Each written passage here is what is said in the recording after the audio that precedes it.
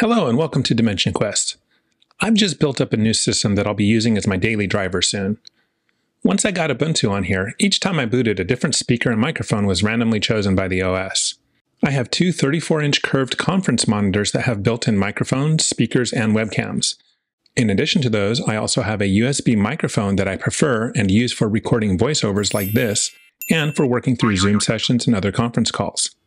For audio, I have some Harman Kardon desktop speakers that I use. Even though they are many years old, they provide better audio quality than the speakers built into either of these monitors. Today's video will focus on getting rid of the random selection of devices at login so that I don't have to go in and manually choose the correct devices every time I boot. So first of all, let's take a look at my audio selection here. So we'll just go into Gnome settings, look at sound, and we'll scroll down here to our output, and we can see here that I've got a couple from the NV monitor, a couple from the Dell monitor. I've got this line out and a couple HDMI outputs from my video card. And for the inputs, again, 2 for the NV monitor, 2 for the Dell, and 2 for the GD Professional. So that's the USB microphone that I'm actually talking on right now. All right, so again, as noted in the intro there, each time I boot up, these are just randomly chosen to whatever. And unfortunately, sometimes that output device is set to full volume, so any kind of a system sound just kind of blasts the built-in speakers there. Not ideal. So what I would prefer is that each time I log in, the default audio device and input device are selected for me. And that would be the GD Professional Audio right here. And for output, I want this line out because these are my speakers. So those are the two that I would prefer. So how do we do this? Well, there's no checkbox here. There's no indication here in the user interface to set these as default. These settings right here are only going to last until I log out or restart the computer. And then once again, a vicious cycle repeats itself. I've got to go back in here and do everything all over again. Fortunately, I did a little searching around and I did find that there are some command line utilities that can be leveraged.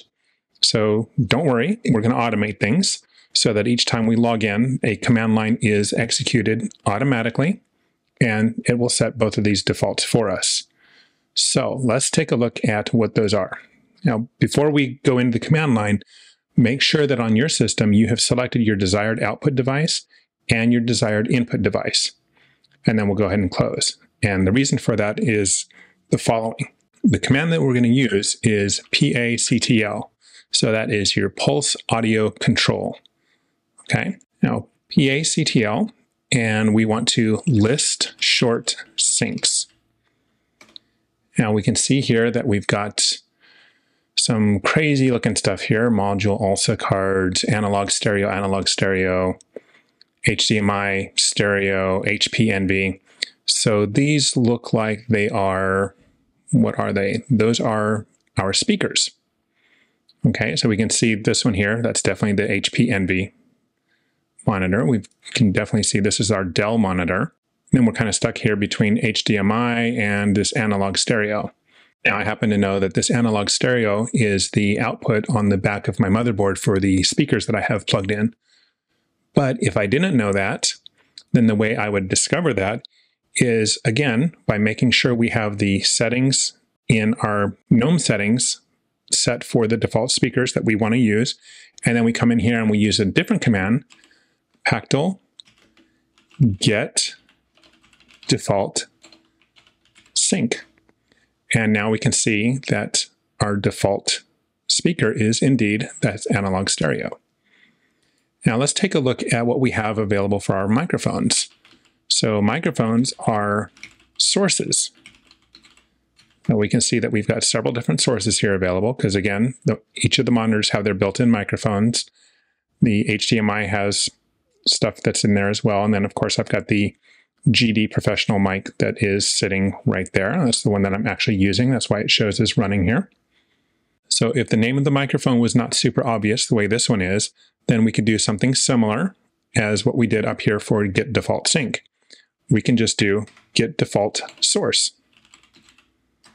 There we go. So now we have our default source and we have our default sync. So now that we have that information available, we can take a look at what commands we have available for us.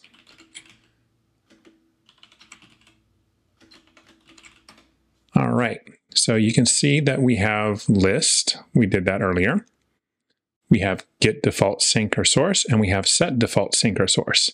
So obviously, we've already done the get, and if we want to set them, we would use set. But again, we don't want to do that each time we log in, right? We want to have something automated for us. Well, Gnome does have something like that available for us. Now let me scroll back up here so that I have both of those IDs on screen. We've got this one. Let's go with our speakers first. I'm going to copy that to the clipboard so that we have it available. Now I'm going to open up applications and I'm going to type startup. All right, so Gnome has the startup applications here. We'll select that and you would click add. And let's see, we're going to do our speaker here. So I'm going to, since I already have mine, I'm going to just hit edit. Now for name, you want to put something that makes it obvious what this particular startup program is for, and we're going to call it set default speaker. And for the command, we want to type pactl space set dash default dash sync space, and then paste in the ID that you've copied from the get default sync. Okay, so you can see that I've already done that here. If you want to put a comment, you can, and then just click save. All right, and then we would do the same thing for set default mic. You would go back over here to pactl get dash default dash source, grab that ID, and then for set default mic, it's going to be almost the same command, but it's going to be pactl space set dash default source. There we go. So pactl set default source. That's what we want. All right. And then that one is, yeah, I have this messed up here. Good thing I'm recording the video so that I can actually make sure that it gets set correctly. And we'll just copy that ID and pactl set default source space, and we'll paste that in there and click save. Okay, set default mic, set default speaker. That should be good. Also output speaker, yep. And also input. Okay, we are looking good. Okay, so that's it. Once you're done there, just make sure that you have clicked on save and click close. Now the next time you reboot, these two commands will be run after you've logged into Gnome, and your preferred input and output devices will be set. So just a quick video today so that I can refer back to this the next time I rebuild my system. Hopefully you have found it helpful. I try to release a new video every other Wednesday, so thanks for watching. Please do remember to click the like button, subscribe, and feel free to also hit that bell icon to be notified when I release a new video. Happy holidays. Bye-bye.